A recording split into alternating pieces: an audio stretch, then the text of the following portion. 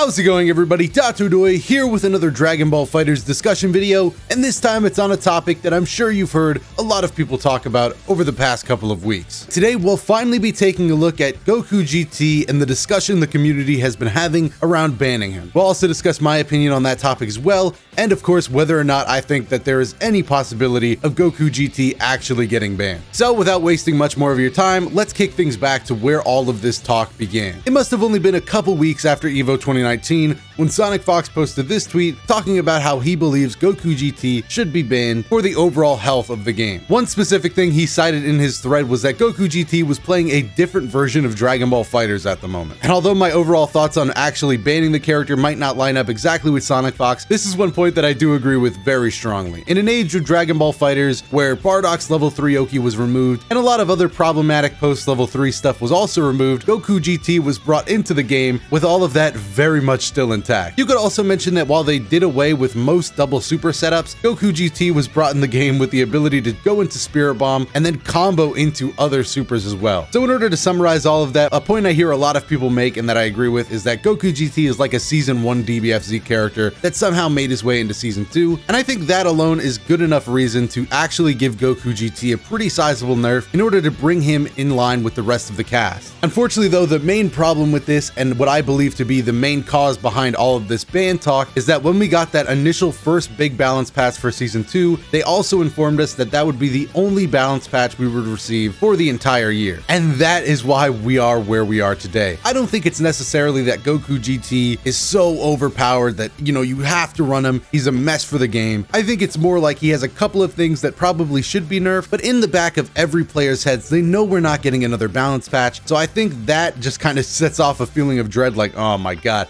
we have to deal with Goku GT for the rest of this year at least. And think about it from a professional player standpoint. You're going to these events on your own dime sometimes. Sometimes you have a sponsor, but usually you're paying your way for a lot of this stuff. And in order to make some of that money back, you have to perform. Why wouldn't you if you know he's not going to get nerfed? There's all of this tech out there for him. He has a great mix-up tool that no matter how good you are, you still have to kind of guess. Why would you not play GT Goku right now? You probably should be playing GT Goku, honestly. If you're a professional, why not rock out with GT Goku? He has a fantastic assist with hit stun rivaling pre-patch Trunks. He can spend almost as much meter as you would like him to, whether or not he has teammates. His auto combo can ignore side switch and makes it difficult to reflect, and his block string is insanely long and has multiple instances where if you mix one or two things up, it becomes a very dangerous mix-up tool. So again, I say, if you're a professional player, why would you not be playing GT Goku? And that, in a nutshell, is why people want to ban him. We're not getting a balance patch for a year, and people want to see some character variety. Unfortunately, I don't think it would necessarily work like that. There are a ton of good characters in Dragon Ball Fighterz, which I think people would switch to over time given this one balance patch a year philosophy. So in short, those were some of the reasons people want to see GT Goku banned. Now though, I'd like to get into my opinion on the topic, in which I could pretty much sum it up in saying, I don't think Goku GT should be banned. I have a lot of reasons I think this way, but I think the main one on my mind is that I just think bans in a fighting game, specifically a team fighting game,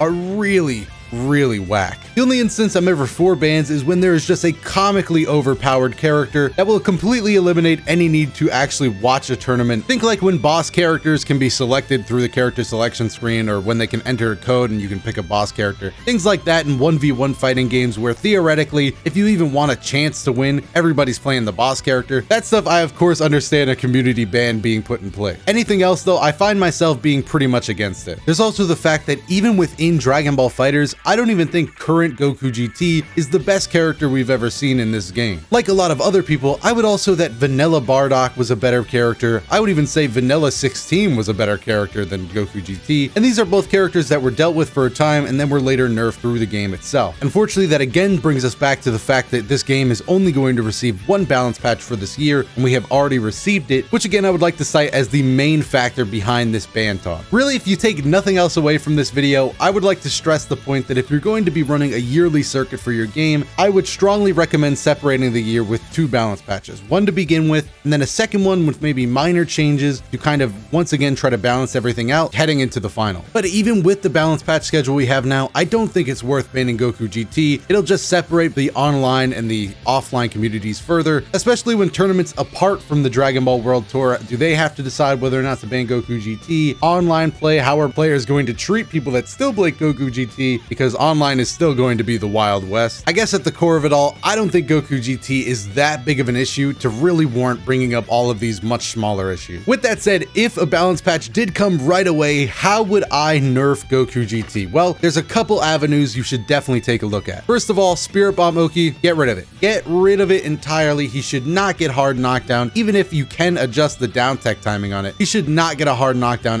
off it at all. He should also not be allowed to combo off of it at all. Combo into it, that's fine, that's great. Actually, I love that option for him a lot, but it should be a choice Goku GT makes for more damage, not the end-all be-all better level 3. Do you guys remember back when he was first being released and I said, wow, it's nice that he has a normal level 3 and a Spirit Bomb, because now he can choose for going more damage or if he wants the standard Oki. Turns out he's just using Spirit Bomb. Goku will fall to the ground and be free to act. Of course, this alone isn't going to make it the best level 3 in the game or anything. It does more damage, it gives better Oki, and is a better combo tool.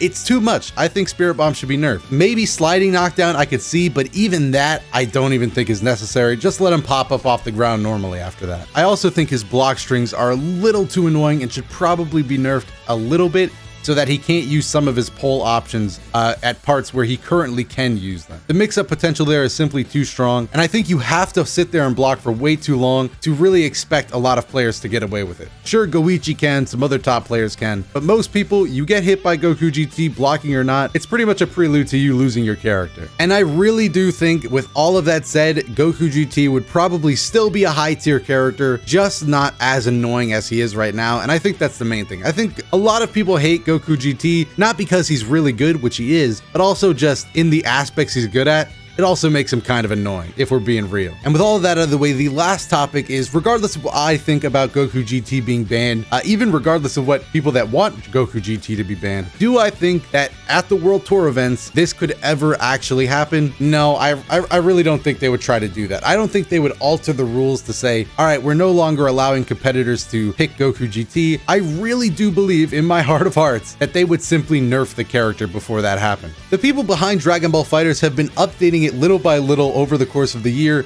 to the point where I do believe they're actively working on stuff for this game constantly behind the scenes. I mean, we know they are with DLC, but even small changes to the game, like the UI for some small systems in the game, I really think that even beyond characters, they're looking at little ways they can make Fighterz a better game. So even if it doesn't necessarily work, I do like the small nerf for GT hashtag, just because it's a way for us to get our thoughts out and just say, hey, we like the character, he's super cool, but we do wish that we could get a small nerf for him. So I ask, if you're really serious about this Goku GT thing and you want him banned or want him nerfed in any way, hop on Twitter and try to get the hashtag trending. It would not surprise me at all if they eventually do nerf him, at least one tiny minor bit. And that brings us nicely into the end of this video. Hopefully I did a good job of showing the other side of the Goku GT discussion that do want him banned and why I could see it in a way. I just don't personally believe it. Let me know down below your thoughts on Goku GT. Should he be banned? What do you think about that? All of that stuff, make sure to comment on down below. While you're down there, if you like these videos and like the channel, make sure to hit the like button and subscribe. And we also have some more videos of me actually playing this game up on your screen right now, so make sure to check those out as well. Other than that, I've been Dotodoya. Thanks again for watching this one, and I will see you in the next video.